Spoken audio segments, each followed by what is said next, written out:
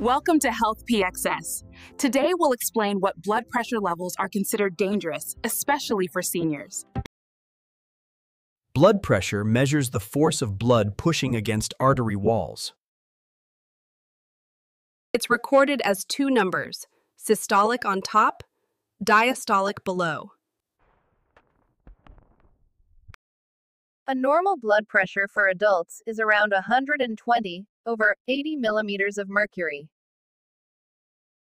When it rises slightly, it's called elevated blood pressure, crashing, a warning sign. If it goes above 140 over 90, it's considered high blood pressure, or hypertension. At this level, your heart and arteries are under constant stress. Uncontrolled hypertension damages the heart, brain, kidneys, and eyes. If readings reach 160 over 100 or higher, it's dangerously high. You may feel headaches, dizziness, blurred vision, or even chest pain. At very high levels, blood vessels may burst, leading to stroke or heart attack. A reading of 180 over 120 or higher is a hypertensive crisis. At this level, seek medical help immediately. It's life-threatening. Take your medication exactly as prescribed. Never skip a dose.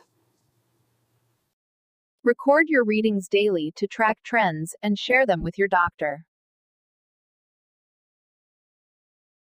Eat less salt, exercise gently, and reduce stress breastfeed. These keep your pressure steady. As we age, arteries stiffen naturally, so monitoring becomes more important. Stay hydrated and avoid excessive caffeine or alcohol, which can raise blood pressure. Check your pressure at home. Morning and evening are the best times. If your reading is slightly high, don't panic. Rest and recheck after 5 minutes. Remember, above 160/100 is dangerous, and 180 by 120 is an emergency.